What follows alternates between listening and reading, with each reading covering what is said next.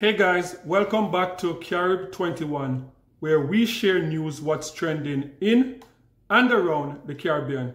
If it's your first time watching, please feel free to like, share, and hit that subscription button so we can share more information coming from in and around the Caribbean and the Caribbean diaspora.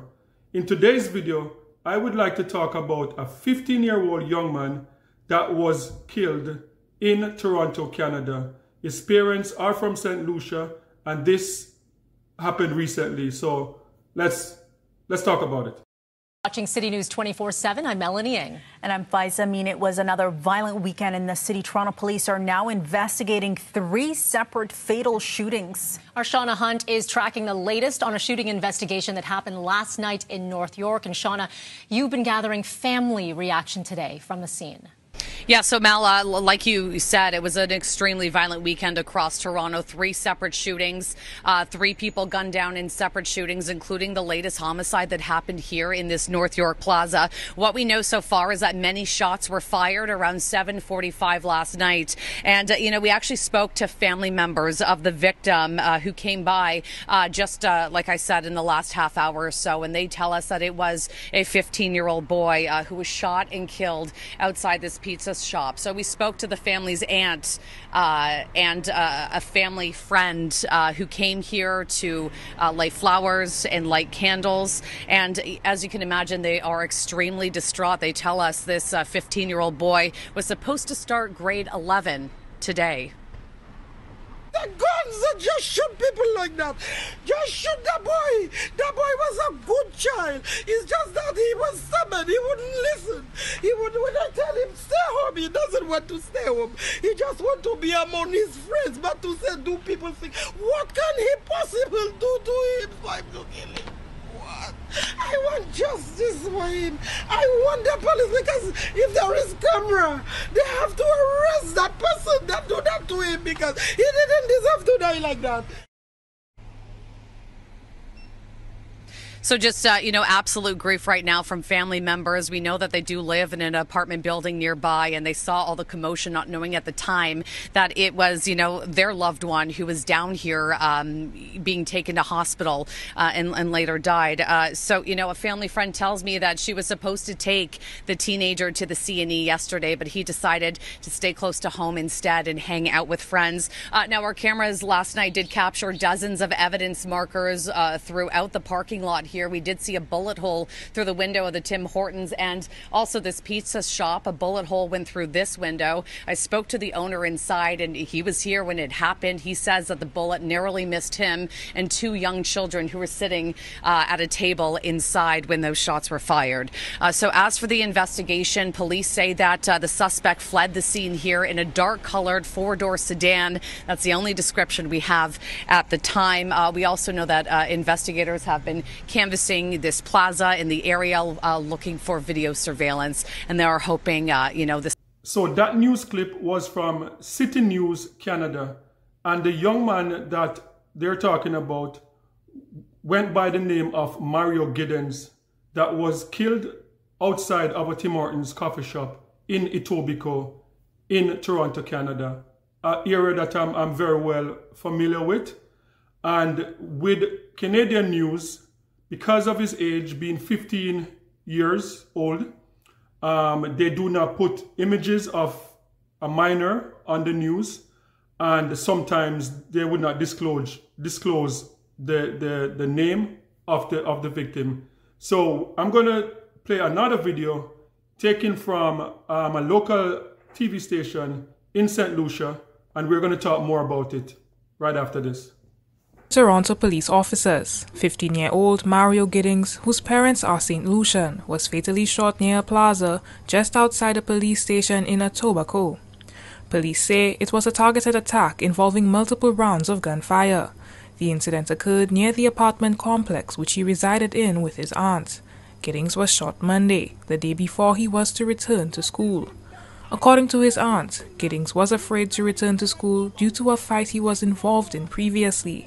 In an interview with CTV News, a parent of Giddens' friends indicated that youth from a different neighborhood had conflict with youth in Giddens' neighborhood. His mother, Leah Seraphin, says that she gave birth to Giddings in Canada, but brought him back to St. Lucia. At the age of 10, she says her son indicated that he wanted to return to Canada. Thus, she sent him to live with his aunt in Canada. However, she never expected his life to come to such a violent end. Mario, he had like a lot of friends. For that one, he had like a lot of friends. He loved his friends. But when I called him, I was talking to him about his friend. Mario, you have to leave your friends. Your friends, they're giving you bad advice. You have to leave the friends. And I was talking to him about that. The mother says she last spoke to her son on Saturday. He also told her that he wanted to attend a different school due to fear of retaliation. I spoke to him this Saturday, and he told me, Mom, I don't want to stay in that school. That's the school the children just trouble me in the school. So he want to change his school. So I tell you, well, talk to your auntie until we do that for you. And after that, the Monday, they shot him. She is calling on all St. Lucians to put down the guns and put God in the center of their lives. Giddings' grandmother says that she has not been able to sleep or eat. She admits that she did not have a close relationship with Giddings. Nevertheless, the grandmother broke down, recounting her last interaction with him when he came to visit the island in 2020. Giddings' grandmother says that she has not been able to sleep or eat. She admits that she did not have a close relationship with Giddings. Nevertheless, the grandmother broke down, recounting her last interaction with him when he came to visit the island in 2020. He was there with me. He come in there because you see the house there. He always there with me, talking with me. He like all his grandmother. He was always there with me, talking with me. Giddings was a past student of the St. Aloysius R.C. Boys Primary School. Teacher Dennis Leo is imploring young men to stay focused in order to make a positive contribution to St. Lucia. It is sad that, a St. Lucian going overseas trying to achieve something ends up dead in that kind of way. It is really sad. And I mean, we have a situation in St. Lucia, and it seems to be a global thing now. Everywhere around the world, young people are just falling to the gun. So I am just appealing to the young people, stay focused, get off this 6 and 7 and all this kind of violent attractions. Focus on school, focus on achieving stuff. Get your minds, in more positive things. Giddings would have been going to grade 11 at the Western Collegiate Institute. According to Giddings' mother, no arrests have been made yet in connection to her son's murder. Giddings was the youngest of 7 siblings, 6 sisters and 1 brother. Giddings' mother says she's awaiting documents to travel to Canada to bury her son. For the DBS News World, Miriam Montoute reporting. So that was the clip from what's been reported in St. Lucia on the local news network in St. Lucia. And this is very sad. Toronto, Canada still remains a very safe country, a very safe province in Ontario, very safe city in Toronto. But this is extremely sad, and this is a bit personal for me because what's interesting is that the school that Mario attended, and as you can see in the clip, that his mom stated that she got a call from him stating that he wanted to change schools because of bullying. That school is a school that I'm very familiar with.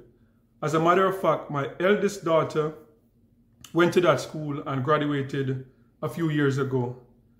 I live close to that area. It's not a bad area per se. It's like a middle class, lower middle class area.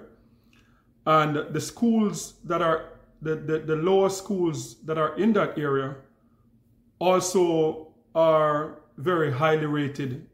But for whatever reason, that high school itself, the way how the Canadian school system is set up is that if you go to like a basic school, the lower level school from grade 1, from basic to grade 1 to grade 5, you have to live in that community. Once you get into high school, you can travel from outside of the community. So what has been happening is that a lot of kids travel outside of the community to go to that school, to Western Collegiate. And because of that, we had, my family, my wife and I was faced with the same problem, that we have 2 younger kids that anytime the next few years would have to go to Western Collegiate. And because of that, and because of knowing the history, there's been stabbing, there's been like, you know, people carrying guns to school. Whenever I go to pick up my younger kids, I've seen numerous times where police is in that area. And because of that, we as a family made a choice that we're going to move from that area because we want our kids in better school. And that is so sad. And I believe that one of the things that we need to look into as a people, like Caribbean people, African people moving to North America, is that what is so evident in these cases, and I have a lot of data because I work in the community. You know, I've done work in non-profit organizations within those same community. And most of the people that we have to reach out to are from single parent homes. And that's a sad reality because we see a city where it's very diverse. We have people from India, we have people from the Philippines, we have people from all over the world who comes from different so-called third world countries. But for whatever reason, when we turn on the TV, in Toronto I'm talking about, in Canada, we see even though that, you know, Black Canadians make up like a small section of the community, less than 10% of Toronto. But for whatever reason, whenever you see school, anything with incidents in school and we make up over 35% of those incidents, even though we are less than 10% of the society. So for me, I know it's a hard pill to swallow, but the reality is that most of the incident involving young Black men especially in Toronto, is because majority of those young men come from single parent home. And that's something that we're going to have to look into as a community. And we're going to have to try and fix this because, as I said, my son and my youngest daughter would have to go to that school. And, you know, I sat down with my wife based on information that we have, that there's no way our kids are going to that school. Even if it means that we're going to have to move to a different community, to a different side of Canada, and to research schools in those areas to make sure that our kids are safe in school. That's a decision that I had to make as someone whose responsibility is to make sure that I protect my wife and protect my kids. So I think that as a community, this is something that we're going to have to look into on the long term. And it's as I said, it's so sad. And if anyone watching from St. Lucia and you have any information, if there's a GoFundMe set up, because I know in order for his mom to come to Canada for funeral and funeral arrangements, and that's expensive.